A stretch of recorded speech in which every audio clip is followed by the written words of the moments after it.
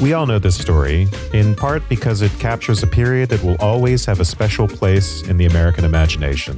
Prosperous and boozy, the Jazz Age seemed like one great party, held to celebrate the end of a terrible world war, the liberating promise of newly ubiquitous technologies, including electricity, the telephone, and the automobile, and a certain image of success as carefree, inexhaustibly gratifying, and available to all who try. And yet perhaps this fantasy is rooted in disillusionment and a denial of inescapable social realities, including the impossibility of genuine social mobility. What do we mean when we talk about the American dream? Is it realistic? The subject for today's discussion is F. Scott Fitzgerald's The Great Gatsby. This is Wes Alwan. And this is Erin Olanik. And you're listening to Subtext. So before we begin, I just wanted to say that if you're listening to this on the feed for the Partially Examined Life, we won't always be here and not all episodes of Subtext will appear here. If you're enjoying the show, you can subscribe to us on the podcast app of your choice, either by going to subtextpodcast.com/subscribe or by searching for us within the app itself. So Erin, I feel really sorry for anyone who's tried to adapt this book into a film. I do too.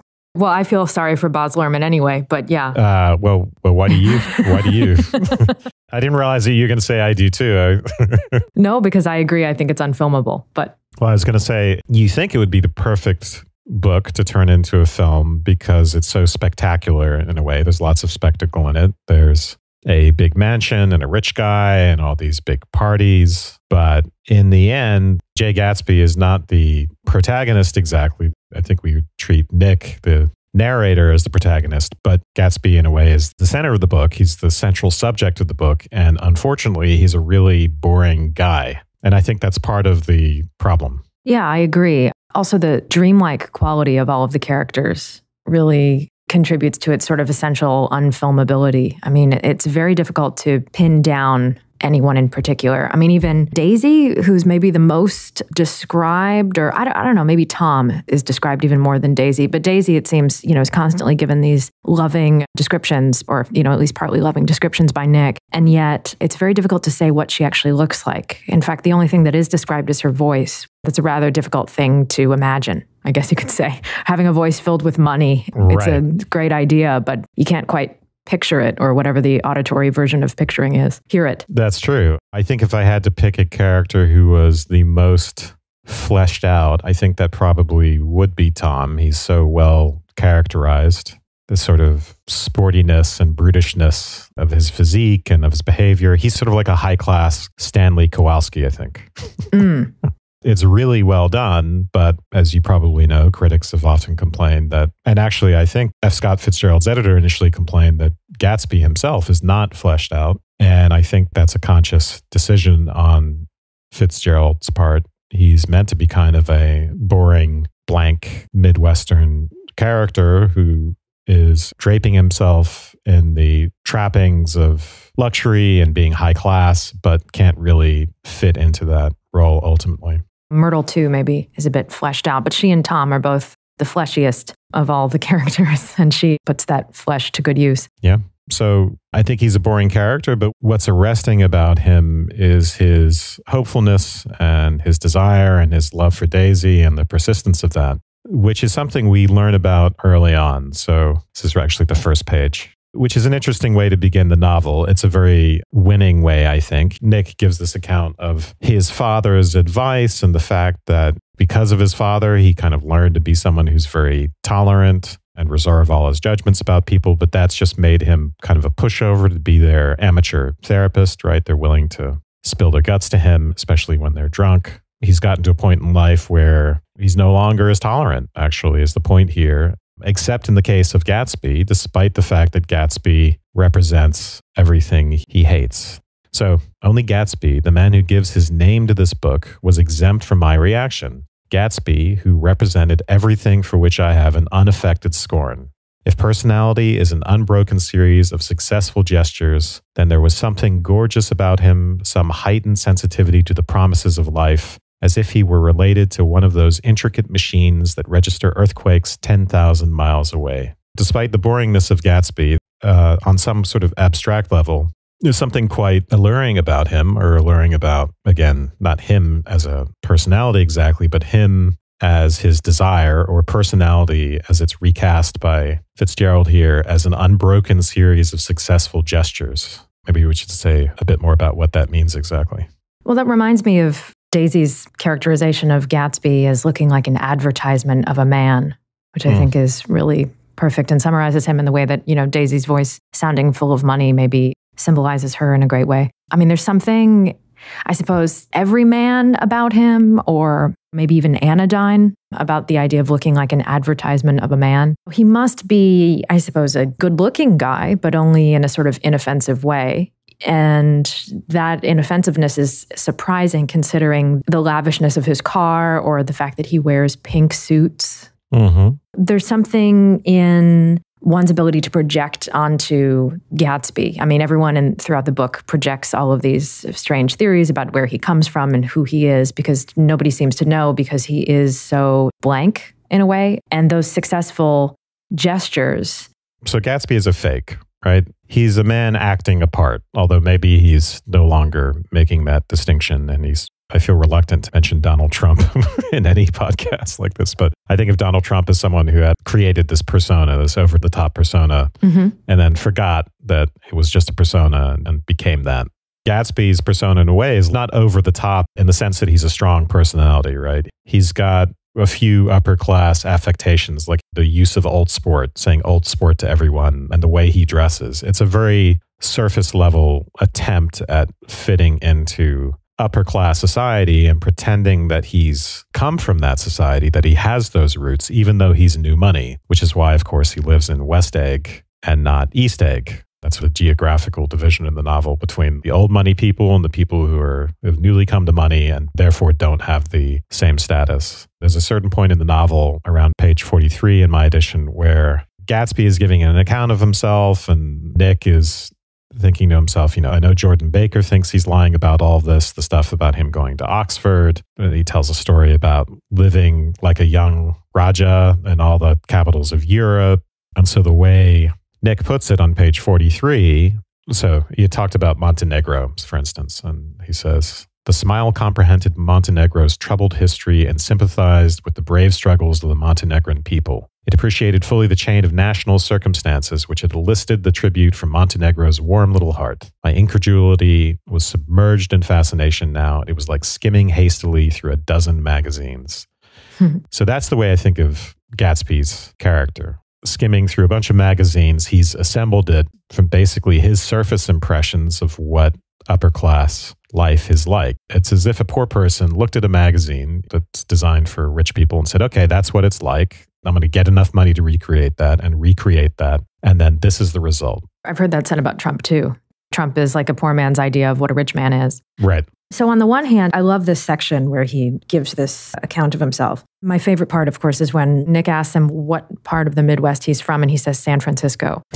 So, on the one hand, I mean, he's kind of dumb. So, for instance, he says, "My family all died and I came into a good deal of money." His voice was solemn, as if the memory of that sudden extinction of a clan still haunted him. For a moment, I suspected that he was pulling my leg, but a glance at him convinced me otherwise. So Nick is suspicious of him, and yet there seems to be some sort of fundamental truth behind all of these lies that he's saying. Because, I mean, in fact, he did leave his family behind, or they did die to him, in a sense. Mm-hmm. And then when he says that thing about the magazines, which is very true, about how ridiculous and made up and boyish all of this is, he then produces the medal from Montenegro. He produces the picture of himself at Oxford, which, at least that Oxford bit does also turn out to be true. And then Nick reflects, "Then it was all true. I saw the skins of tigers flaming in his palace on the Grand Canal. I saw him opening a chest of rubies to ease with their crimson-lighted depths, the gnawings of his broken heart." There is something extremely attractive about those magazine articles that, a kind of boyish appeal, which as soon as Gatsby gives Nick reason to believe it,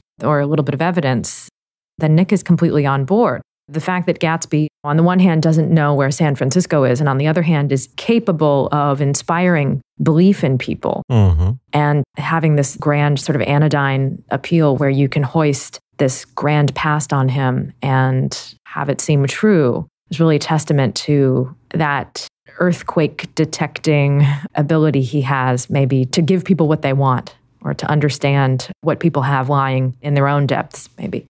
Yeah, well, you're reminding me of towards the end of the novel where Nick is reminiscing. This is just after he said to Gatsby, in order to comfort him, "They're a rotten crowd," I shouted across the lawn. "You're worth the whole damn bunch put together." Despite the fact that he disapproves of him from quote unquote beginning to end. And then Gatsby's face breaks into this radiant and understanding smile. There's sort of this aura about him of, I don't know how you put it, but it's kind of like he's the ultimate host in a way. You see some of this at his parties too. He's this gracious and accepting person. But the way this paragraph ends, the lawn and drive had been crowded with the faces of those who guessed at his corruption, and he had stood on those steps, concealing his incorruptible dream as he waved them goodbye.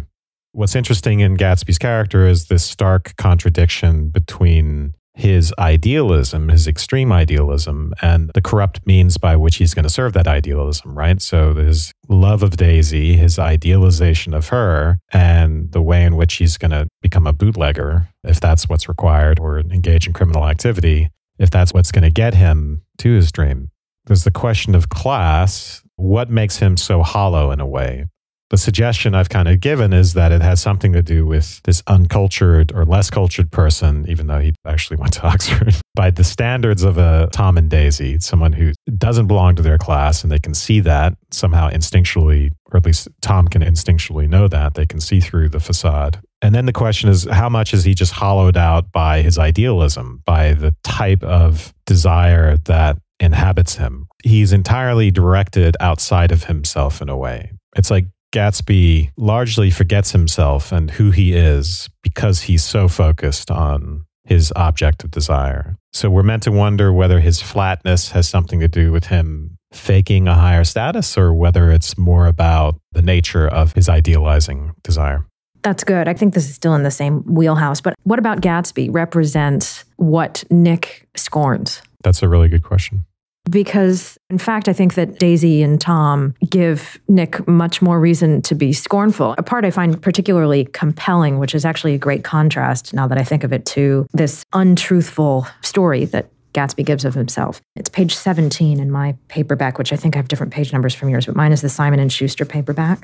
This is the first scene when Nick goes to Tom and Daisy's house for the dinner party, and Tom has taken the phone call from Myrtle, and Daisy and Nick get away for a second, and Daisy is confiding in him, saying, "You see, I think everything's terrible anyhow," she went on in a convinced way. "Everybody thinks so, the most advanced people. And I know. I've been everywhere and seen everything and done everything." Her eyes flashed around her in a defiant way, rather like Tom's, and she laughed with thrilling scorn. "Sophisticated. God, I'm sophisticated." The instant her voice broke off, ceasing to compel my attention, my belief, I felt the basic insincerity of what she had said. It made me uneasy, as though the whole evening had been a trick of some sort to exact a contributory emotion from me. I waited, and sure enough, in a moment, she looked at me with an absolute smirk on her lovely face, as if she had asserted her membership in a rather distinguished secret society to which she and Tom belonged. Here she's saying something that maybe is fundamentally true, unlike the fundamental falsehoods of Gatsby's account. And yet when he looks at her face to sort of confirm the words that she's saying, because he thinks that they have a hint of insincerity of them, he doesn't find any evidence of sincerity on her face. Whereas Gatsby is telling lies, he looks at Gatsby's face, and it really is true to him in a way. Certain slivers of his story are in fact true, but the vast majority is false. And yet, through this assumption of a false narrative and this whole self-made identity, it has, in a sense, become far truer than the real stale life that Daisy is clinging to, and which she and Jordan and even Tom to a certain extent can treat with a kind of flippancy, even as they're aware that everyone else is trying to struggle to get to their position. Yeah. It's like how I feel about front porches. Like if you ever notice all the houses with front porches, nobody's ever sitting on them. And I really want a house with a front porch, because I think if I got a house with a front porch, then I would sit on the front porch, Anyway, Daisy and Tom are like a house with a front porch that no one sits in. Wow, there's so much to say about that. That's really great, because you have me thinking now about how I could be so, in a way, deceived by this and concentrating on Gatsby's falseness, when in a way, he's the most sincere person of all of them. Absolutely. Even though Nick says he's the only honest person he's ever known. But oh, yeah. Well, I love that. Like we're supposed to trust that statement. Right.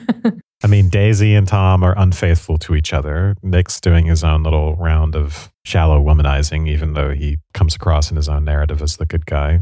So, and the other part of that is, what is it about status? Why can't money buy you status? Why is it a big deal? I think even if it hadn't been bootlegging, right? Even if he had been someone who came into new money because he was a film star or something, there would have been the same sort of class condescension towards someone like that. So what is it that Daisy and Tom actually have? Because obviously there's no real depth to that, but they understand a kind of language, and it's like a culture that they have that outsiders can't really understand. So if Gatsby could be trained in that language so that he spoke it fluently and without an accent, so to speak, then everything would be fine. But unless you've grown up in that culture, then you don't really know it and can't belong to it. And I've experienced this because I didn't grow up in such, I would say, high-class circumstances, and I ended up at a school where there are a lot of prep school people, and you feel that in your bones. You feel the sort of class distinction. There's a sort of character to people who have grown up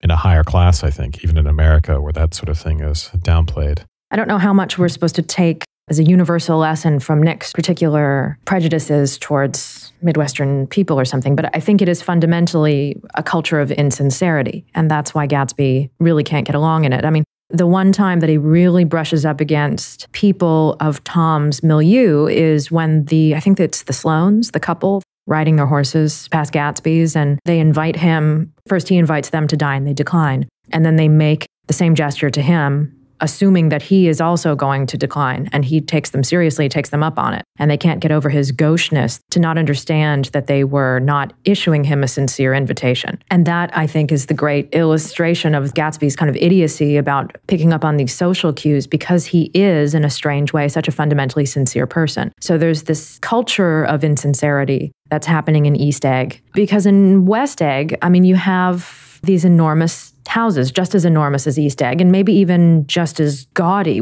You know, we get descriptions of the two houses, but they don't really seem fundamentally different in many ways. It's not as though one of them is obviously a McMansion or something and the other isn't. Both halves of them still have the relative newness of being American constructions. It's not as if one of them lives in Oxford and the other, right, lives in Long Island. They both live on Long Island. The descriptions of the two houses, though I think there's something telling about the heritage, I suppose you could say, the two houses are relatively similar, one might say. So perhaps the only thing that really distinguishes them is the fact that the West Eggers are not, apologetic about that. They're more flashy. They are more honest about the fact that they have money. One of the things that characterizes American old money is the unwillingness to spend any of it, which maybe is how they still have old money in the first place. Even though it's gauche, even though it's ritzy in kind of all the wrong ways, it is honest in a way that the East Eggers can't possibly be. Since you're bringing up the difference between the houses,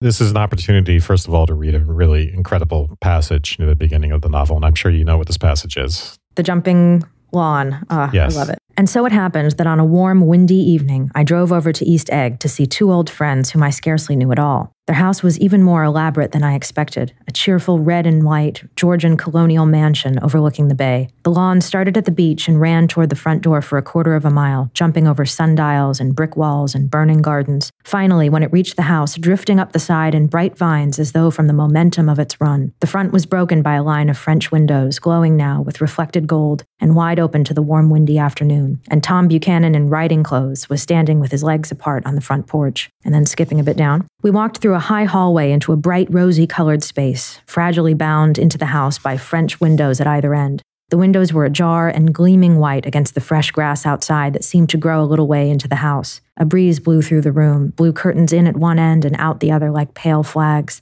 twisting them up toward the frosted wedding cake of the ceiling, and then rippled over the wine-colored rug, making a shadow on it as wind does on the sea. The only completely stationary object in the room was an enormous couch on which two young women were buoyed up as though upon an anchored balloon. They were both in white, and their dresses were rippling and fluttering as if they had just been blown back in after a short flight around the house. I must have stood for a few moments listening to the whip and snap of the curtains and the groan of a picture on the wall. Then there was a boom as Tom Buchanan shut the rear windows and the caught wind died out about the room, and the curtains and the rugs and the two young women ballooned slowly to the floor. That's really one of the most amazing things that's ever been written, one of the great passages of the novel. Part of what interests me about that is when I think of Gatsby's house, I think of it as a party venue on the one hand, and it's almost like a suit of clothing that's too big for him. Mm-hmm. Right? You have the Owl Eyes character looking at the library and marveling that the books are real, not fake. And you have, at various points, you get the sense when I think Gatsby and Daisy and Nick are kind of wandering around looking at the place, and it's just, you get the sense of its kind of vastness and the way in which Gatsby doesn't really intimately know it very well. And so there's a sense of staticness to it. And what this passage gives us is something really dynamic. So this is not a place. It's not just a place. It's a place where the lawn, right, runs and jumps. And these passages about the dynamism of the house, of course, are juxtaposed to some characterizations of Tom that we skipped, and his physical power and arrogance and dominance and his cruel body, the one that's capable of enormous leverage, his paternal contempt, him saying, I have a nice place here. A passage like this gives you, what I called a language or a culture, and I think what you called, right, the culture of insincerity. To really understand it, it's passages like this that help convey that, what it means to live in this world, to live with this status. It's not just about insincerity, but it's about a certain kind of appropriateness or aptness of appearances, one that Gatsby can't simply replicate. And it's also something about the nature of their desire, right? So Daisy is often bored. Basically, they're over-gratified. They get bored easily. They have nothing to do. The fact that they can have anything they want at any time has created, it's a certain level of self-assuredness on the one hand, but a certain level of apathy on the other. So there's something about status and class and even the mannerisms of class that are meant to convey either an absence of desire or the fact that there's not too much desire, right? There's not too much aspiration. You're not needy. So you don't really mean to come to dinner. You're not trying to feed someone, and you don't need to go. You don't need to be fed. Whereas, of course, Gatsby is all about, any new money person is all about being self-made and aspiration. And that's what doesn't fit. There's a huge difference between just having something that's there, that's part of your heritage, that's been there, and striving to attain it. And the striving is the thing that comes into conflict with class. So the dynamism in this scene is not about striving. It's a dynamism that's inherent to status, I think. Yeah, well, it's very Roman. Yeah. I think of, with Tom and Jordan too, being a professional golfer, I think of the Kennedys or, the Houghton Hepburns. Like I know that Jackie O, or Jackie Bouvier, when she first joined the Kennedy clan, was rather put off by the fact that the siblings all played football with each other and, literally tackled each other to the ground. And she wasn't used to that kind of thing. Or Katharine Hepburn running into the Sound in the morning at Old Saybrook and in the middle of winter, because she thought that the best medicine was the worst tasting or something. And so there's this Yankee sensibility of this energy or something. It's like the flip side of self-denial, or it's like a mechanism of self-denial in a way. The idea of like training the body, giving you sort of something to do with your spare time, which is very particular to this certain kind of old money self-sufficiency. It's a very peculiar culture where you have these two opposite forces, like a supreme laziness and a tremendous amount of time on your hands on the one hand, and this kind of, like you say, this dynamism and energy on the other. But going to the section with Owl Eyes, as you mentioned in the library, because I did want to talk about this really great scene. When Jordan and Nick go into the library and that character Owl Eyes is looking at his books, he says, this is on page 45, absolutely real, have pages and everything. I thought they'd be a nice, durable cardboard. Matter of fact, they're absolutely real. Pages and, here, let me show you. Taking our skepticism for granted, he rushed to the bookcases and returned with volume 1 of the Stoddard Lectures. See, he cried triumphantly, it's a bona fide piece of printed matter. It fooled me. This fellow's a regular Belasco. It's a triumph. What thoroughness, what realism.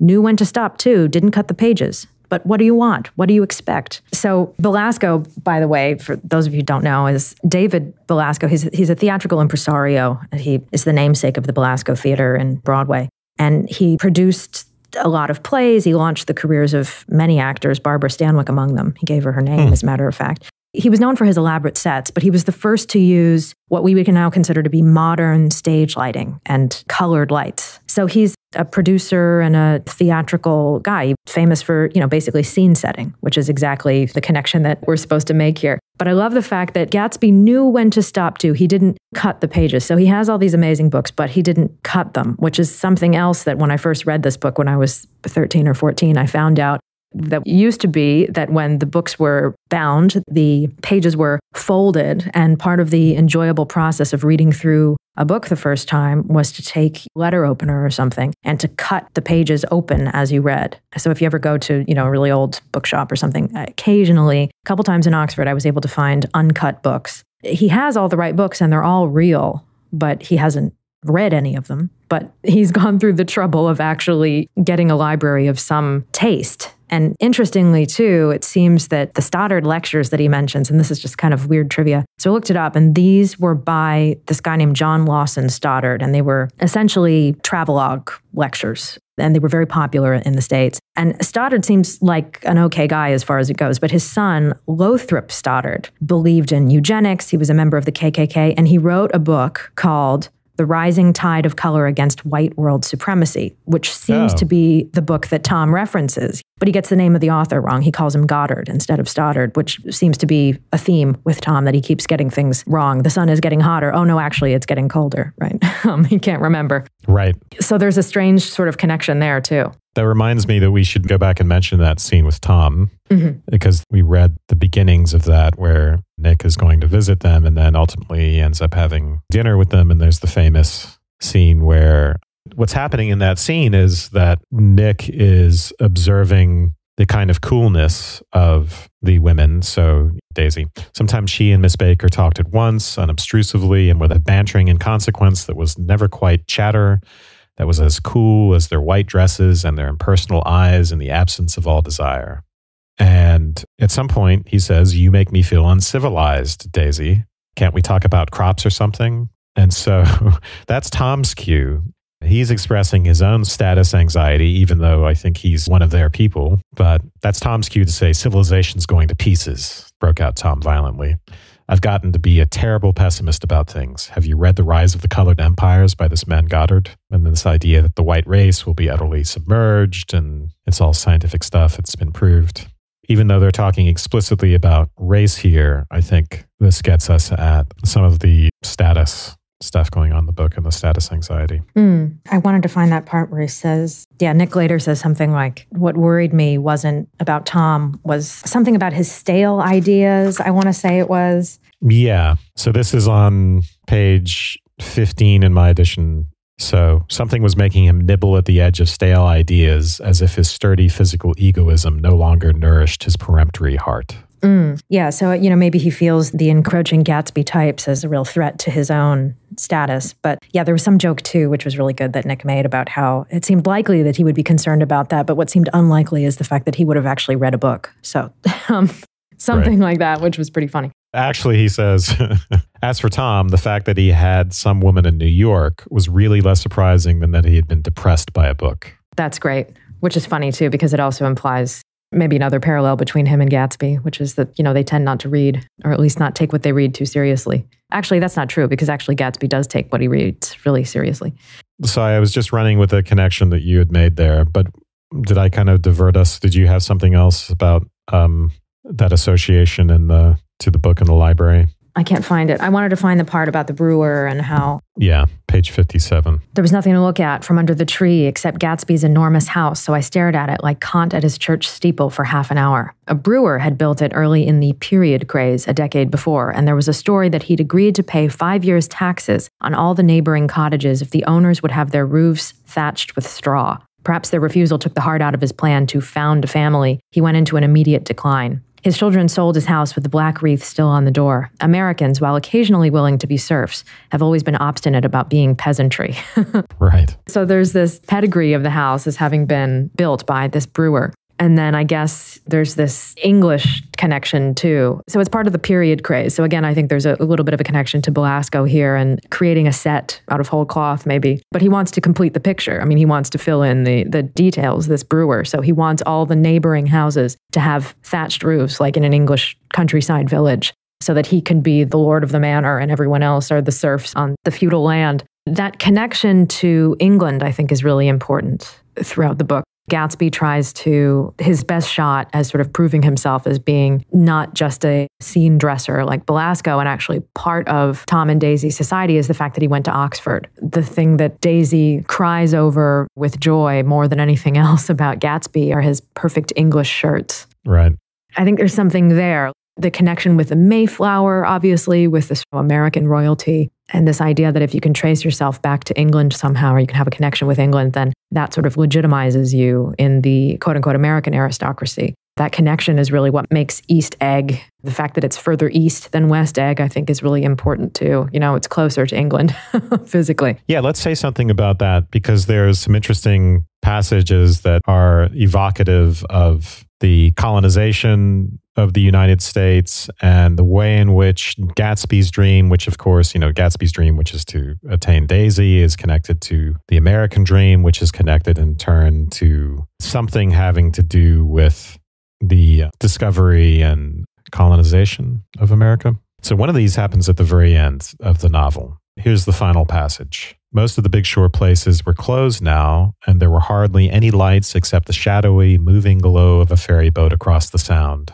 And as the moon rose higher, the inessential houses began to melt away until gradually I became aware of the old island here that flowered once for Dutch sailors' eyes, a fresh green breast of the New World. Its vanished trees, the trees that had made way for Gatsby's house, had once pandered in whispers to the last and the greatest of all human dreams. For transitory, enchanted moment, man must have held his breath in the presence of this continent, compelled into an aesthetic contemplation he neither understood nor desired, face to face for the last time in history with something commensurate to his capacity for wonder. And as I sat there brooding on the old unknown world, I thought of Gatsby's wonder when he first picked out the green light at the end of Daisy's dock. He had come a long way to this blue lawn, and his dream must have seemed so close that he could hardly fail to grasp it. He had not known that it was already behind him, somewhere back in the vast obscurity beyond the city, where the dark fields of the Republic rolled on under the night. Gatsby believed in the green light, the orgastic future that year by year recedes before us. It eluded us then, but that's no matter. Tomorrow we will run faster, stretch out our arms farther, and one fine morning, so we beat on, boats against the current, borne back ceaselessly into the past. That's just like the best thing ever. Yeah. Yeah, so what are we meant to make of this connection to the discovery of the New World and the American dream? He makes the connection here himself. Fitzgerald kind of does the work for us, like telling us that everyone in the East who's part of this story, they're all really Westerners. Mm-hmm.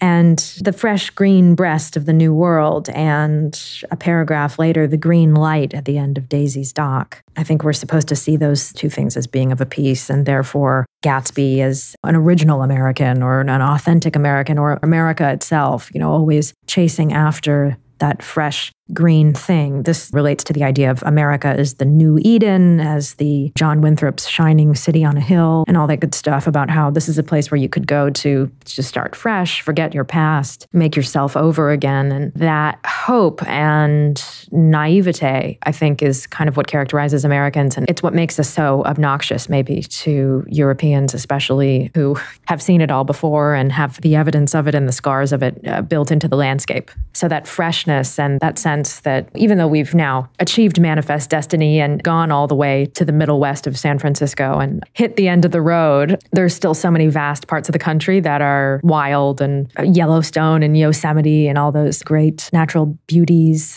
wonders of the American landscape. And the fact that it just kind of goes on and on and on with this fresh promise. And there's always a place to move to where you can start over, and a place where maybe people's feet haven't trod on yet. It speaks to, I think, the kind of naivete that really characterizes Gatsby. This idea that, well, why? Of course you can repeat the past. And there's something childish and stupid about it that could only come from a young country, I think. Yeah. So we are all, in a sense, Gatsbys in our own way as Americans. But right. I think one of the interesting things here is that there's a way in which Gatsby thinks he's looking into the future. That's what his incredible capacity for hope.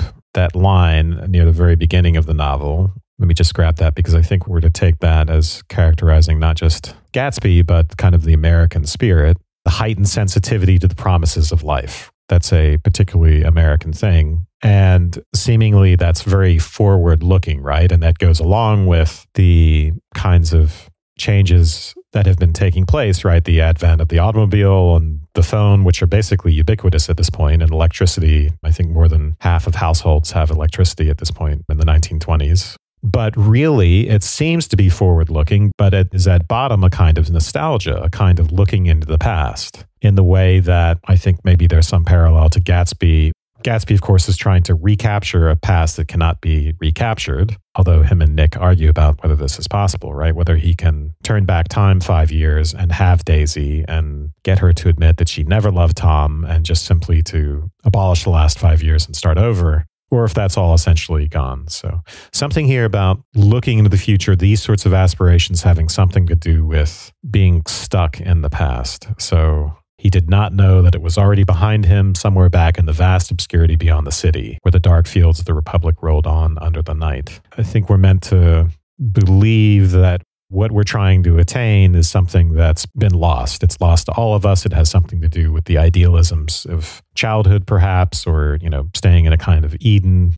And it's something we can't have back. But because of the nature of the discovery and conquest of the New World, the American spirit is especially imbued with this idea that Eden can be reattained. I think there's something, too, about the fact that his past is behind him. It's out there. It's out west. The American movement east to west is just as much of a draw as it is from west to east, I think. So Gatsby's family coming across the ocean, they already moved to the west. They already tried to capture this American spirit of manifest destiny and the new Eden and everything else. And Gatsby is now, and they all are, moving west to east in order to sort of steal from the old stores of Europe by going to the east. So, he left his past behind in the west. And the idea that this was already tried out in the west is very true. Any movement from west to east is going to be kind of retreading the ground that one's family took to get out west in the first place. There's that interesting comment in page 64 in my edition where Nick is looking at the portrait of Dan Cody, Gatsby's sort of mentor, although the story turns out to be a bit of a red herring in a way, right? You initially think this is the guy who made Gatsby rich or something. It turns out not to be the case. But Cody is described as a gray, florid man with a hard, empty face, the pioneer debauchee, who during one phase of American life brought back to the eastern seaboard the savage violence of the frontier brothel and saloon. It was indirectly due to Cody that Gatsby drank so little. So am I making the right connection here to what you're... Yeah, absolutely. So Cody, I think we're supposed to make the connection with any of these rugged guys like, the Vanderbilts, for instance, who did actually buy their way successfully into American old money. Or, Henry Gatz, Jay Gatsby's real father, at the end says, had he lived, he could have been a James J. Hill, the guy who took the railroad from Minnesota out to, I think it was San Francisco, who went over the Rocky Mountains and everything. And so this pioneer life of striving and making one's way across the country as a rugged American industrialist, that heritage would have actually instilled Gatsby with a certain currency among the Eastern elites that he tries to ingratiate himself with, because it worked for, who besides the Vanderbilts am I thinking of? The other big family? Rockefellers? Or? The Rockefellers, yeah.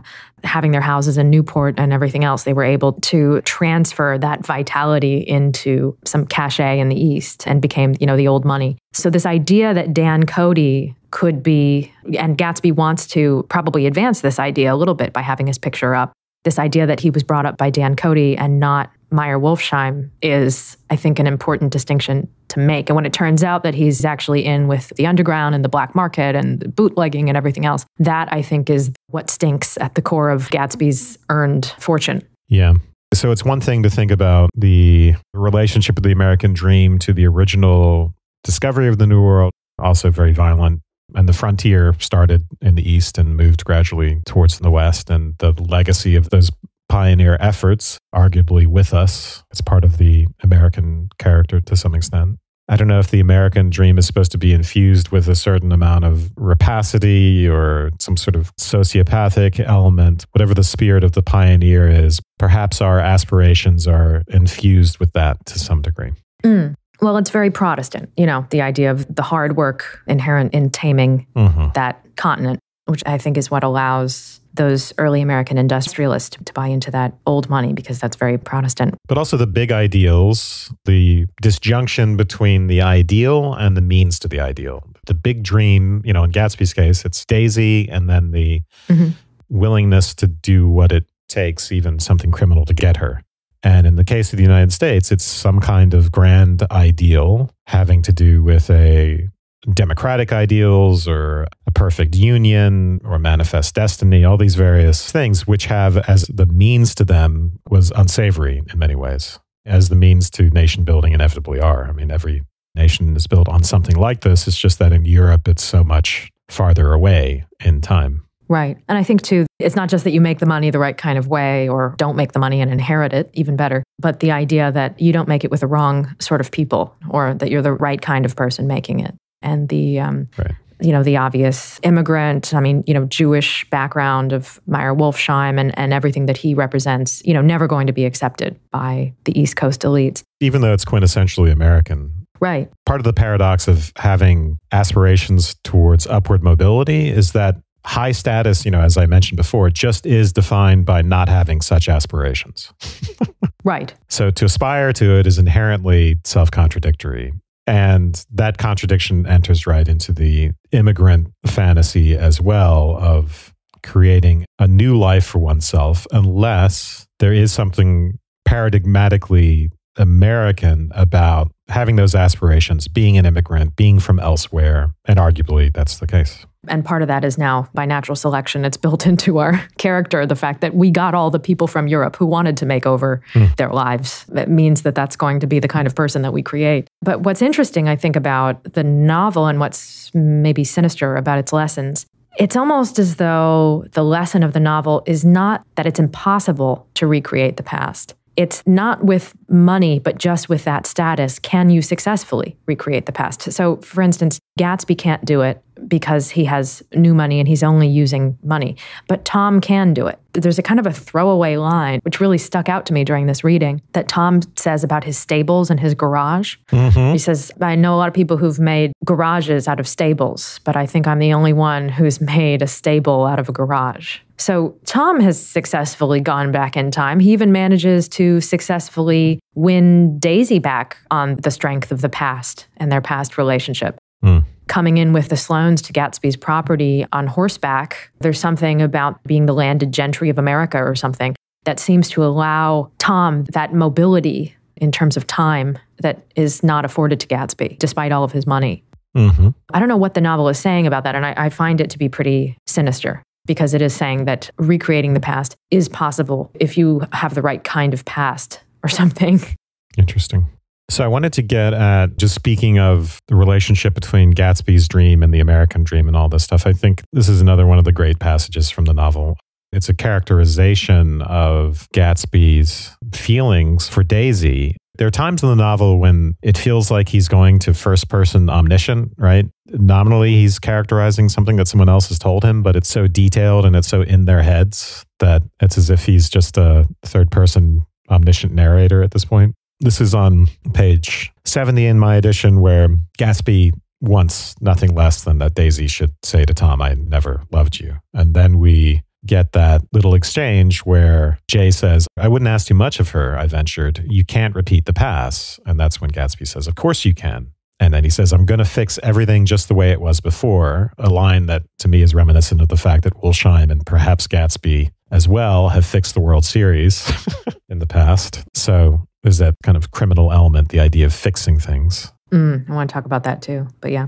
So then we get this wonderful passage. This is the end of chapter 6, page 71 in my edition. He talked a lot about the past, and I gathered that he wanted to recover something, some idea of himself perhaps, that had gone into loving Daisy. His life had been confused and disordered since then, but if he could once return to a certain starting place and go over it all slowly, he could find out what that thing was. One autumn night, 5 years before, they had been walking down the street when the leaves were falling, and they came to a place where there were no trees and the sidewalk was white with moonlight. They stopped here and turned towards each other. Now it was a cool night with that mysterious excitement in it, which comes at the two changes of the year. The quiet lights in the houses were burning out into the darkness, and there was a stir and bustle among the stars. Out of the corner of his eye, Gatsby saw that the blocks of the sidewalks really formed a ladder and mounted to a secret place above the trees. He could climb to it if he climbed alone, and once there, he could suck on the pap of life, gulp down the incomparable milk of wonder. His heart beat faster and faster as Daisy's white face came up to his own. He knew that when he kissed this girl and forever wed his unutterable visions to her perishable breath, his mind would never romp again like the mind of God. So he waited, listening for a moment longer to the tuning fork that had been struck upon a star. Then he kissed her. At his lips' touch, she blossomed for him like a flower, and the incarnation was complete. Through all he said, even through his appalling sentimentality, I was reminded of something, an elusive rhythm, a fragment of lost words that I had heard somewhere a long time ago. For a moment, a phrase tried to take shape in my mouth, and my lips parted like a dumb man's, as though there was more struggling upon them than a wisp of startled air. But they made no sound, and what I had almost remembered was incommunicable forever. Yeah, that's one of several times when Nick is trying to think of something and he can't quite say it or think it, which is curious. Yeah. Well, here he's just given this account through Gatsby's perspective, things that he can't possibly know or even recreate from any plausible account of what Gatsby has said to him, right? Mm-hmm. His unutterable visions and the idea of the sidewalk mounting into the stars and all that stuff. I love that, though, his climbing into these different perspectives. He does that with Jordan once, I think, and then he also does that with Daisy as a young girl. And I think really just wanted to point to the level of idealism in Gatsby's relation to Daisy, and even the word sentimentality is used here. So through all he said, at the very last paragraph, Nick is suggesting that all that purple prose that's just come before is not his, but it's still beautiful and poetic because it's Fitzgerald, but it is quite out there. And then blames that on Gatsby as if Gatsby would write something like that.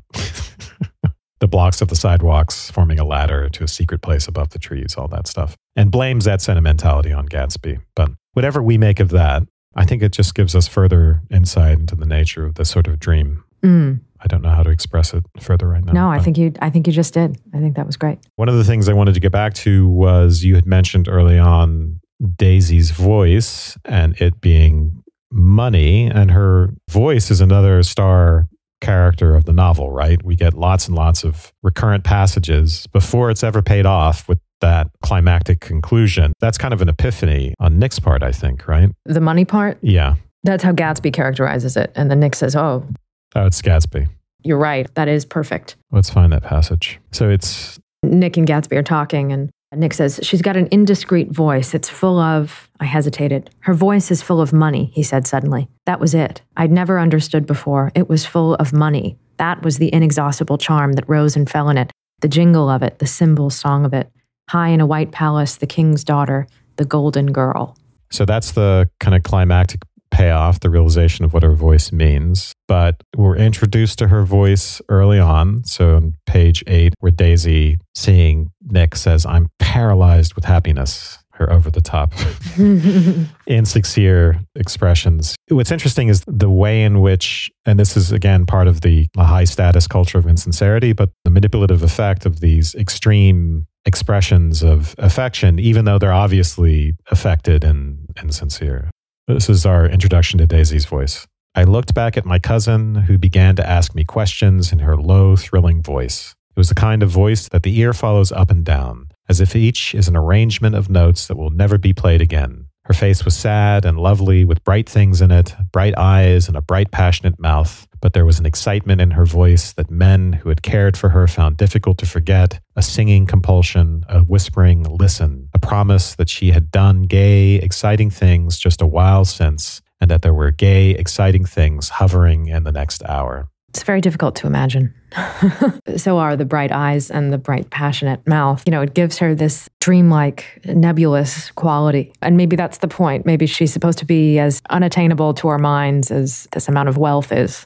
part of that not being able to pin her down is part and parcel of Gatsby's not being able to pin her down or be able to pin down the status and the wealth that he so desires. The status, anyway. Well, we only get that in one scene. So I always imagined her as blonde, but at one point he describes her hair as dark, shining hair. Yeah. But she says that her daughter has the same hair as her, and the daughter has blonde hair. Yeah. But it's that kind of nebulousness that is... That's interesting. Obviously not a mistake. Right. Well, it's interesting. So hopefully this will be the last voice passage that I read, even though there are several others.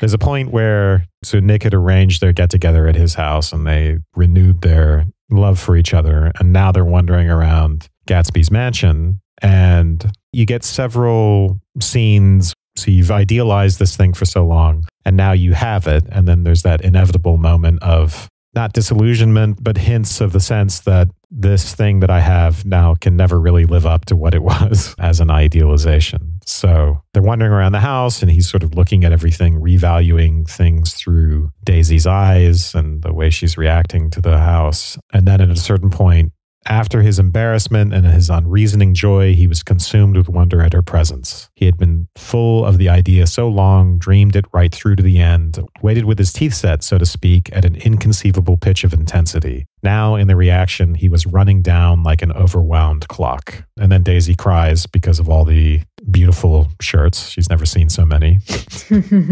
And then possibly it had occurred to him that the colossal significance of that. So then they're out on the grounds and they look and see her place in the light across the bay. So he has to mourn now the fact that he's no longer going to have the same relationship to that light. So the narrator, possibly it had occurred to him that the colossal significance of that light had now vanished forever. Compared to the great distance that had separated him from Daisy, it had seemed very near to her, almost touching her. It had seemed so close as a star to the moon. Now it was again a green light on a dock. His count of enchanted objects had diminished by one. And then finally, when Nick is saying goodbye, as I went over to say goodbye, I saw that the expression of bewilderment had come back into Gatsby's face, as though a faint doubt had occurred to him as to the quality of his present happiness. Almost 5 years. There must have been moments, even that afternoon, when Daisy tumbled short of his dreams. Not through her own fault, but because of the colossal vitality of his illusion. It had gone beyond her, beyond everything. He had thrown himself into it with a creative passion, adding to it all the time, decking it out with every bright feather that drifted his way. No amount of fire or freshness can challenge what a man can store up in his ghostly heart. As I watched him, he adjusted himself a little visibly. His hand took hold of hers, and as she said something low in his ear, he turned towards her with a rush of emotion. I think that voice held him the most, with its fluctuating, feverish warmth, because it couldn't be overdreamed. That voice was a deathless song. Daisy's just a person. She's not. As inevitably, Gatsby has gotten what he's wanted temporarily. Hopefully he was prepared for that moment when what he was going to be confronted with was just a person. But I love these descriptions of the inevitable tension between idealizing someone for so long and then coming into contact with the reality, and then what Daisy has to renew. And you see this early on with Nick as well. You almost think Nick's in love with her, right? In the beginning, the way he talks about her voice and the effect that her voice has on him. And here it's the allure, it's the charm that can reignite Gatsby's passion, even though predictably it's going to waver in the face of contact with reality. And then that voice ends up being money, right? And in a way, you wonder if Daisy is the personification of money, or it's unclear if she's the personification of money or of status or of something else in that realm. Whatever it is, what all the talk about her voice does is it gives you a sense of the insubstantiality of the object of this aspiration, this dream that Gatsby has. And that mellifluous musical quality to her voice. I paid more attention this time to the music that runs through the whole book. That insubstantiality of money seems to be connected to music too. This is apropos of nothing, but this is maybe my favorite part in the whole book. It struck me this time how funny the book is. Oh, yeah. And there's that part where Nick is at the party for the first time. And at the end of the party, when everything sort of breaks up and everyone starts getting hysterical because they're so drunk. And there's this one girl who's crying these big gobs of mascara down her face. They're making this trail with like black tears. Someone suggests that they should play the notes on her face. That's my absolute favorite moment. But anyway, That's great. The tears that Gatsby's extreme wealth produces are musical tears. Yeah. To switch gears here to something which is not ineffable at all, but very fleshy, we should probably go to Myrtle and the Valley of Ashes, which is very much a real place. It's just Flushing Meadows, if anyone's ever... Oh, is that where it is? Oh, yeah. I thought it was a mythical realm. Is it between Queens and New York City? Long Island and Queens. Yeah. You go past it when you go to, if you could drive to JFK from Points North. So you could see it, and it does look, now they've made it into a park and they've tried to make it nice and everything, but it is still a little creepy looking. No more heaps of ashes? No, but that was a real thing. That's amazing, yeah, because it's hard to imagine the landscape. It was a dumping ground. It was actually called Corona Park at one point, which is timely. But anyway, it really was a dumping ground, and it really was made of ash heaps. And in fact, there was a topless train. So, train with no, not a topless train, like people went topless on this train. No, a train with no covering on top. And it was called the Talcum Express because you would get covered in this ash if you rode on it, which is completely disgusting. There's a certain John Bunyan kind of quality, like this is a place in Pilgrim's Progress that you have to go through, which also kind of makes it even more curiously like a parable. And of course, the eyes of God, the eyes of Dr. Eckelberg hovering over the ash heaps. It's a little terrifying. But Myrtle, Tom's kept woman, Tom's mistress, is the only one in the Valley of Ashes who isn't covered in ashes, which is interesting. She has this vitality about her, which it's difficult to say what about her Tom is interested in, except for the fact that she is probably the exact opposite of Daisy. That's really interesting because there's that scene in the apartment where there are Nick and Tom and Myrtle's sister Catherine, and then the other couple are all getting drunk together. And Nick says he's only been a drunk a few times in his life. I don't believe that for a second. So, unreliable narrator. So, in my notes, I thought, wow, isn't it remarkable that Tom, Mr. Superior Aryan race guy, wants to hang out with all these lower class people? What is he doing? What attracts him to that? The pretension of Gatsby using old sport, and then Myrtle, another really, really funny scene. Myrtle, having these extreme pretensions in the apartment. The fact that the upholstery has these images of Versailles on it, or, girls on swings or something like that. She talks about that woman who comes by just to look at people's feet. Yes. All these random health conscious people that she employs, and her imperiousness to these incredibly awful people. Her sister Catherine, which I love the description of the eyebrows that she had plucked and then drawn in again, but not quite successfully plucked and not quite heavily drawn in enough that gave a blurred quality to her face, as Nick describes it. And Mr. and Mrs. McKee, who are really terrible. I love the smoky air and Myrtle saying, "My dear," she told her sister in a high mincing shout, "most of these fellas will cheat you every time." Mm-hmm. I'm just imagining that she has this terrible, what in anyone else I would think is an adorable accent, but in her must be awful. "All they think of is money. I had a woman up here last week to look at my feet, and when she gave me the bill, you'd have thought she had my appendicitis out." Yeah, that's great. She's just a total idiot. I mean, she's like Madame Bovary, if Madame Bovary wasn't beautiful and young. The whole scene is really important because it establishes this relationship between status and love. I asked that question about Tom. At one point, Tom is yawning. He seems bored here. Why is he here? And then you see Myrtle. She changes dresses at one point, right? And that's when she gets even haughtier. So she's affecting a higher status than she has. And she seems to be a large part of her relationship with Tom is the idea of borrowing his importance and borrowing his status and getting a big head over it, getting inflated by it. She'll say of her own husband, right, "I married him because I thought he was a gentleman. I thought he knew something about breeding, but he wasn't fit to lick my shoe." And then her sister says, "You were crazy about him." And she says she wasn't, which is kind of a parallel to Gatsby's wanting Daisy to say that she was never crazy about Tom. It's something about Tom has this contempt for all these people who are below him. It goes with his racial contempt, and yet he needs it. He kind of feeds off it, and he enjoys being in proximity to it. I guess it feeds his sense of superiority. And at the same time, Myrtle enjoys borrowing his contemptuousness. And that's what happens to her in this scene is she becomes Tom in a way. She acts out Tom's contemptuousness and he no longer has to put the energy into it. He can sit back and relax and yawn while she plays his sort of game. Yeah, there are these two channels, I guess you could say, that are funneled into Tom. And one of them is this kind of airy, like I said before, ineffable money and high status. And the other is his brutishness and his physicality.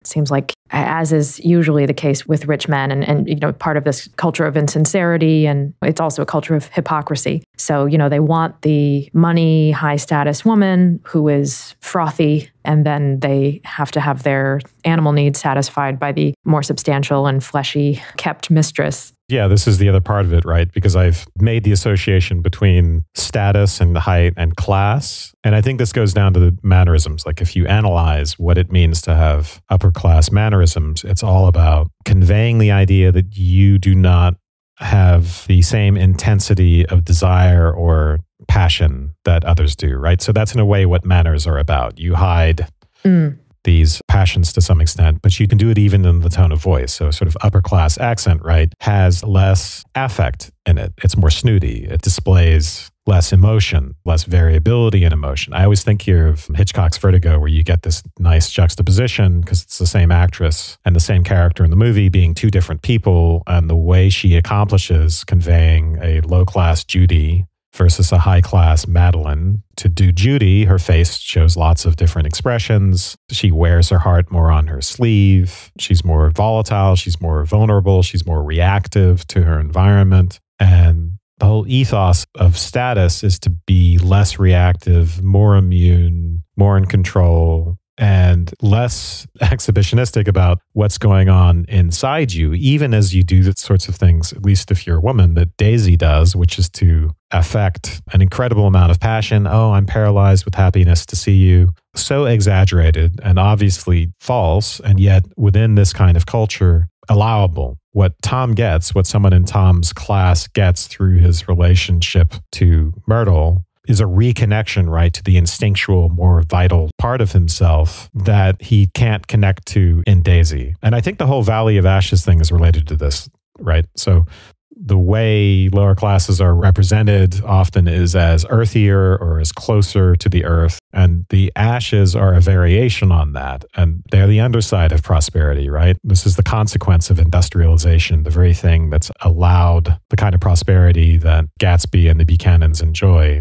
That prosperity has its cost. So it turns the people of the earth into people of ash. It exploits them, it denatures them, it uses them up. That's some of the larger social significance, of course, of Tom's relationship to Myrtle. Yeah, that's great. So Tom has allowed Myrtle some of the beneficence of his own wealth and status. So he is seen with her in New York, and that is considered acceptable. And he's, given her this apartment and everything else, which he won't give to Gatsby. Tom is disgusted by Gatsby's pretensions, but he's really tolerant of Myrtle's. So in a way, Tom has smiled on Myrtle like a god and granted her a place in his life and granted her the cover of his wealth. So he allows her to go to these restaurants with him in New York City, and people see and everyone knows what's going on and no one acknowledges it. But he can then destroy Gatsby at will for having those same types of pretensions, because even Gatsby's wealth is really not protection enough against Tom's disapproval. But there's a moment at which Myrtle does cross a line, and that is when she says Daisy's name. And that Tom does not stand for, which is interesting. That's one holy ideal for Tom, is just, not getting your wires crossed. Myrtle not infringing on the territory of Daisy by saying her name in this incantatory sense, summoning her up. There's kind of a Madonna whore thing going on here. And oh, absolutely. So she's his mistress, she's his sexual object, and his wife is the object of his respect. And he's even willing to continue to respect her, of a sort, right? Even after she's had an affair with him. Right. He has a special relationship with her, that intimacy that Gatsby sees when he looks in on them and they're eating, or not eating together, but conversing, and she's not going to call him after all. So those are two different things. And the exploitative relationship to Myrtle is part of what helps sustain the more significant longer-term relationship that he's going to have, the more intimate relationship of a sort with Daisy. It just reminds me of the story that my grandmother always tells about one of the towns that she comes from back in Italy, where everyone in the town, all of the married couples in the town, there was an equal number of men and women. So there were all married couples, and every man had a wife and every man had a mistress, and every man insisted that his wife was pure. One of the only towns maybe in the world where every wife was both a Madonna and a whore. But the moment that she does say this name of Daisy, she gets the violence of that moment where he then just breaks her nose. You realize the danger of crossing a line with Tom. There's so much foreshadowing in this book that it's almost ridiculous, with all the car accidents and the flicking of buttons and the ripping off of the wheel and all this stuff. And then the swift violence of breaking her nose and then cutting in with blood into the scene and destroying the scene with that evil christening or something is what Myrtle receives when she puts her foot in it.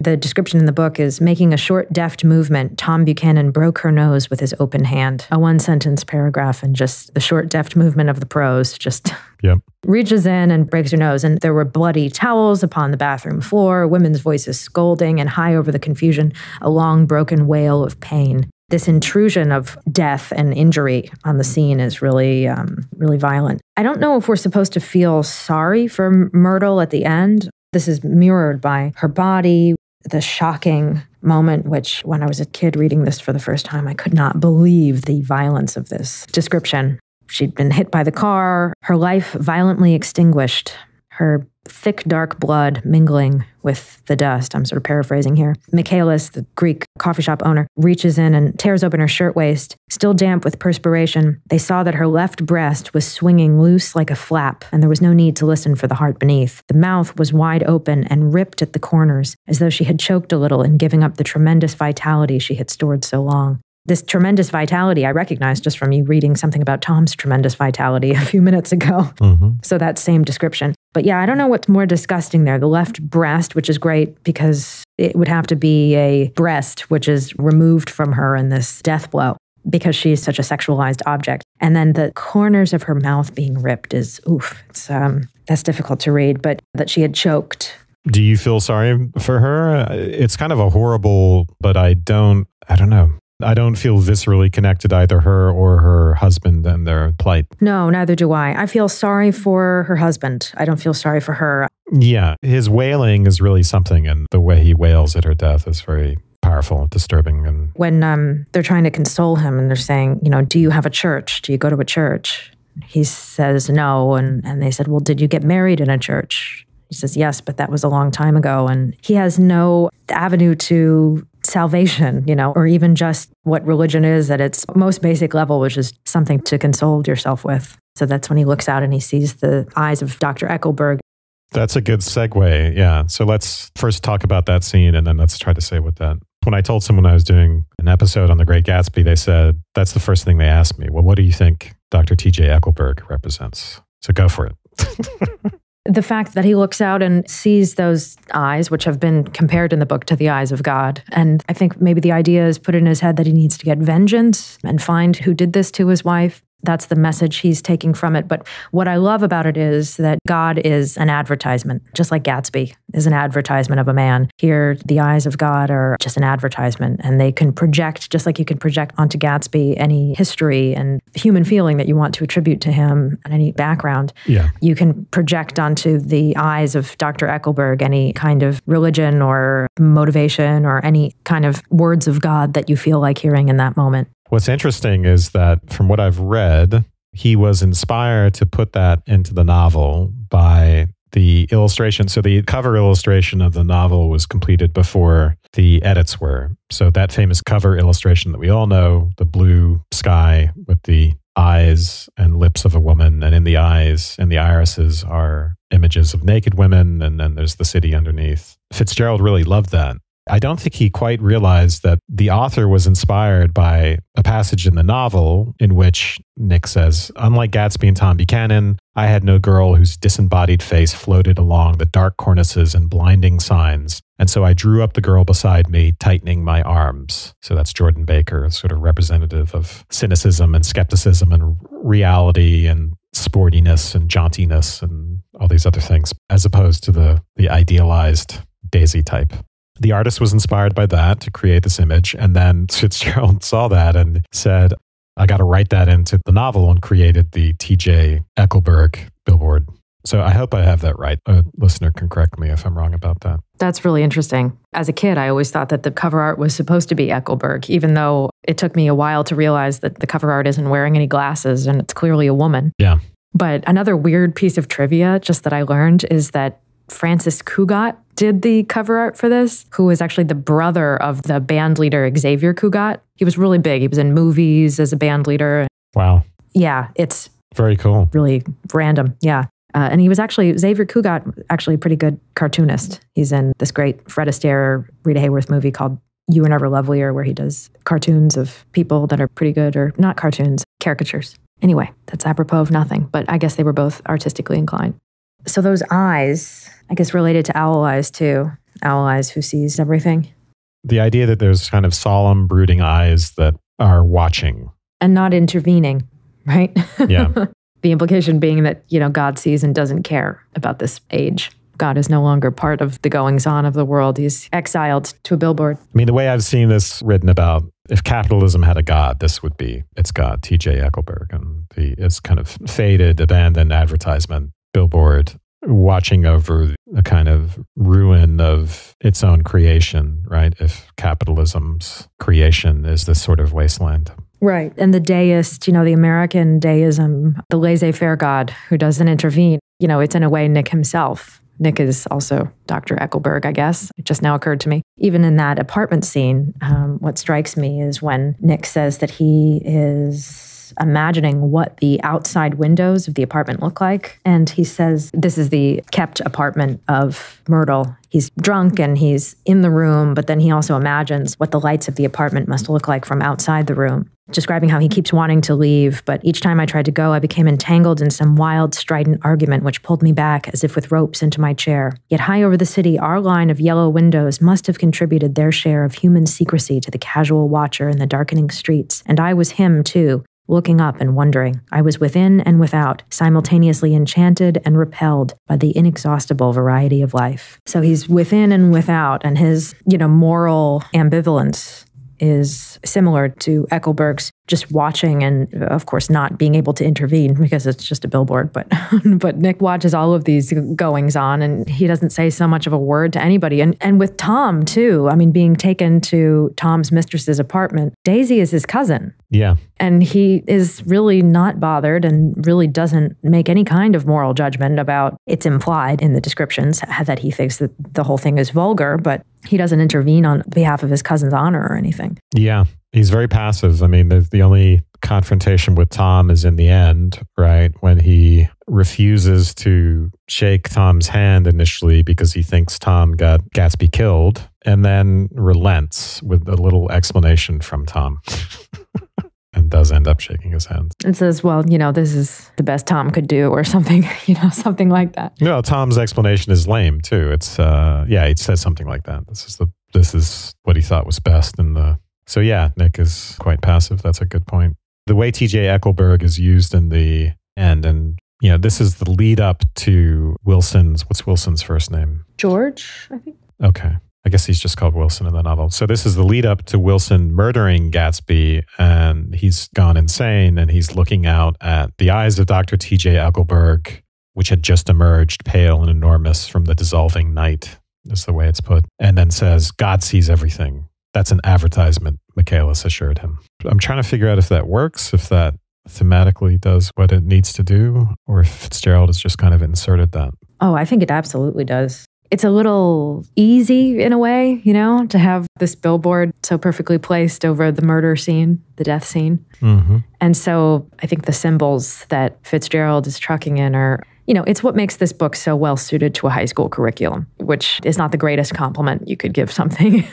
Well, also it's very plotty. The way things are so tied together thematically and how plotted it is. It's not dissimilar in its tightness of plot and theme to the way a screenwriter would try to write, strangely enough, since Fitzgerald tried to be a Hollywood screenwriter and didn't make it, right? And I've seen that criticism of this. I think some people are offended just by the fact that it has a plot, that anything with pretensions to being literary would dare to have a plot I don't mind that. It's not like, Shakespeare's plots are also quite absurd, and it's not really the point. They're scaffolding, right, for something else. Right. Maybe it's just because having read this book when I was really young and having it really affect me in a way, I'm recapturing the past every time I read it and looking at it with my young eyes. But when someone remarked to me that the plot was incredibly ridiculous, I just couldn't believe that. I was like, what do you mean it's ridiculous? Like I had never thought of that before, that the whole thing is so unbelievable. It never occurred to me. Because it's just such a ubiquitous part of our culture. And it's also, it could be a true story, really. So a guy becoming wealthy just to win over this woman, maybe that's a little bit unreal. But I find everything in it to be extremely believable besides that. Well, it relies on coincidence, of course. And it's a kind of astonishing type of story that would make it perfect for a tabloid. And Fitzgerald was writing, these more commercial stories. That's part of how he made a living. And I think he even in his letters, talked about this a little bit, about literary aspiration versus more kind of baser, just telling a story stuff. What makes this book so enjoyable is how beautiful it is and how fantastic it is. So in the same way that Nick is charmed by Gatsby's tales as a Raja and everything else, so Fitzgerald is using that effect with us. And the blue lawn of Gatsby's party and the women like moths on it, there's so many great images in this that are truly enjoyable in a purely fantastical kind of sense. There's, the element of a fantasy novel in it. But that being said, if Howard Hughes is a real guy and William Randolph Hearst is a real guy, then why is Gatsby so unbelievable? Yeah, it's interesting because this was not a novel that was popular. Fitzgerald had some success, 2 previous novels. But this novel did not do well while he was alive. And then, of course, he died young in his 40s. And then, of course, that's when your novel really takes off. It's when you're dead. You have to die first. And I think part of its popularity, they produced a lot of copies to give away to soldiers in World War II, and that was the beginning of its revival, strangely enough.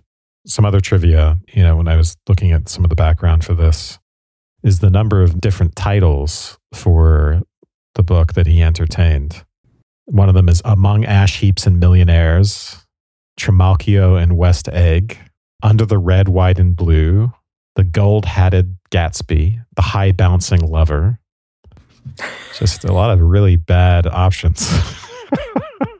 I think he's really lucky. I'm not sure the novel would have done well and ultimately under some of those other titles. I think we might have had to change the name to The Great Gatsby if he had named it something else. But I gotta say that's really heartening to me, because if there's one thing that my friends know that I struggle with, it's titling poems. Yeah. I'm absolutely terrible at them. So makes me feel better that Fitzgerald came up with such clams for yes. Great Gatsby. Let's just go with the one that alliterates. You're done. Well, yeah. That's very true. So in spite of his inability to come up with good titles, he's really a master of these beautiful descriptions. And one of my favorites, which I don't think that we can end without me reading a little bit from, is right before that ending passage, which you already read, with the fresh green breast of the New World. Before that, Nick makes up his mind to go back west. And he talks about what that might mean. And it's an interesting segue, actually, because he's just at Gatsby's funeral. And he sees Owl Eyes as the only guest besides himself, and Gatsby's father calls Gatsby the poor son of a bitch. And then suddenly Nick makes this incredible turn, and he says, one of my most vivid memories is of coming back west from prep school and later from college at Christmas time. Those who went farther than Chicago would gather in the old dim Union Station at 6 o'clock of a December evening with a few Chicago friends, already caught up into their own holiday gaieties, to bid them a hasty goodbye. I remember the fur coats of the girls returning from this or that's, and the chatter of frozen breath, and the hands waving overhead as we caught sight of old acquaintances, and the matchings of invitations. Are you going to the Ordways, the Herseys, the Schultzes? And the long green tickets clasped tight in our gloved hands. And last, the murky yellow cars of the Chicago, Milwaukee, and St. Paul Railroad looking cheerful as Christmas itself on the tracks beside the gate. When we pulled out into the winter night and the real snow, our snow, began to stretch out beside us and twinkle against the windows, and the dim lights of small Wisconsin stations moved by, a sharp wild brace came suddenly into the air. We drew in deep breaths of it as we walked back from dinner through the cold vestibules, unutterably aware of our identity with this country for one strange hour before we melted indistinguishably into it again. That's my Middle West, not the wheat or the prairies or the lost Swede towns, But the thrilling returning trains of my youth, and the street lamps and sleigh bells in the frosty dark, and the shadows of holly wreaths thrown by lighted windows on the snow, I am part of that, a little solemn with the feel of those long winters, a little complacent from growing up in the Caraway house in a city where dwellings are still called through decades by a family's name. I see now that this has been a story of the West after all. Tom and Gatsby, Daisy and Jordan and I were all Westerners, and perhaps we possessed some deficiency in common, which made us subtly unadaptable to Eastern life. Yes, I love this passage as well. I was surprised to find out that it was a story about the West. Right, yeah. It's so convenient that Fitzgerald tells you that, but in a way he's helping to write all those JSTOR articles that probably exist about oh yeah, yes, Gatsby. That's important. It's important to create your own critical commentary embedded in the book.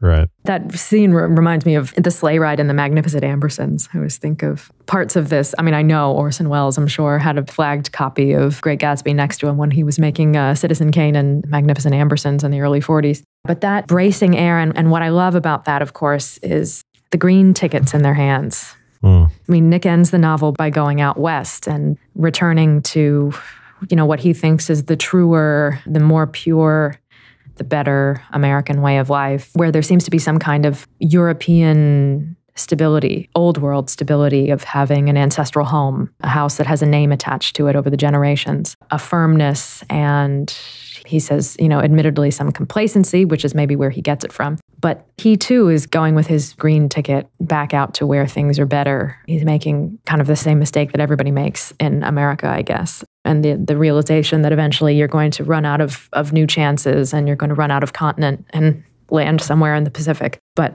for now anyway, it seems that Minnesota is the place he would rather be. Yeah, it's an interesting way to bookend that introduction that he gives us, that famous introduction about his father's advice and about reserving judgment and all of that. I wondered if that had really paid off. And the way it ends is it's an obvious return in tone to the way the book begins. So it gives a sense of completion, but I haven't been able to figure out in what way those two passages the beginning and the ending are related. Well, I think that this is the book, and I mean, part of Nick, the character's motivation for quote unquote writing this book is that he extols the virtues of tolerance at the beginning, and then he finally comes to the end of tolerance. When real life comes in, tolerance eventually has only so much sway over us, or even the most tolerant among us have our limits. What Nick is willing to ambivalently put up with and entertain, it allows for the events of the book to happen, but then maybe that end point of his tolerance then allows for the book to actually be written, to put a pin on things at the end, in order to have some ironic distance from the events of the novel, from these events in Nick's quote-unquote life. And I'm acting as though Nick is a real person writing this. But I mean, in a way, I think this is very much Fitzgerald, originally coming from Minnesota, moving to New York and experiencing many of the events in the novel. The writerly inclination comes, as you've often pointed out, Wes, in that depressive moment after the manic. And we can't really accuse Nick of mania at any point. Maybe he has a mania for tolerance. And ultimately, where that ends is where he's able to get some ironic distance and to write about what he's seen. And that allows the events to be transcribed. Okay, very good. I think that is a good way for us to wrap it up. Great. So thank you. Thank you. And thank you to everyone who listened to this episode. I just wanted to remind you again that if you're listening to this on the feed for the Partially Examined Life, you're not yet subscribed. You should subscribe to us directly by searching for us on the podcast app of your choice. And if you like us, a rating or review would help us a lot. You'll also find us at subtextpodcast.com, and you can support us at patreon.com/subtext. On the website, you'll find ways to subscribe to email updates and to contact us directly by email or follow us on social media. We would love to get your feedback, including comments on episodes or episode requests or anything else. And once again, thank you for listening.